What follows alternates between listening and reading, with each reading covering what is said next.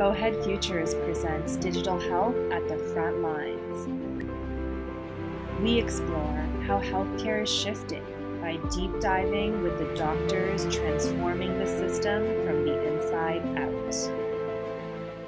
As more and more of these digital tools are brought in, and there's obviously, like you said, there's more opportunities for patients to interact directly with you and with other clinicians and with the system. And so it's interesting because we obviously want patients to become more empowered and play a deeper role in their own health journey. But then there's also this tension that, with empowerment comes also more communication and more questions. And is there time for that? So I'm curious on your part, are you an outlier, or do you sort of represent the sort of average clinician in their openness to their patients using tools to better understand their health and take more of a proactive step?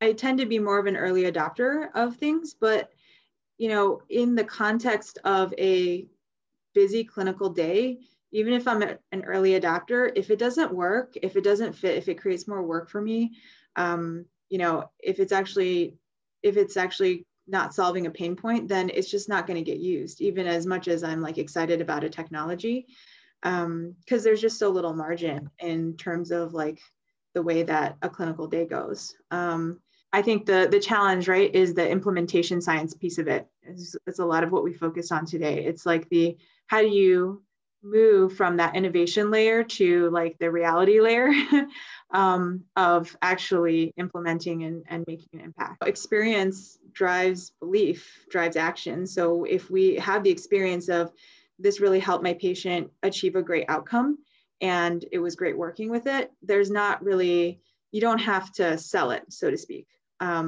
It speaks for itself. I think the other pressures are that consumers have such high expectations now around, once upon a time it was you could call your doctor or make an appointment, call the office or make an appointment.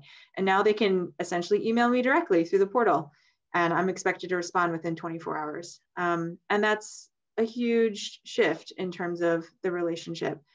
What it feels like sometimes at the provider end is it's really overwhelming, because now we're not just taking care of patients who come to see us, but we're taking care of all the patients who aren't there asynchronously. And it's been a challenge to think about how we account for that work. And right now, for the most part, it's not.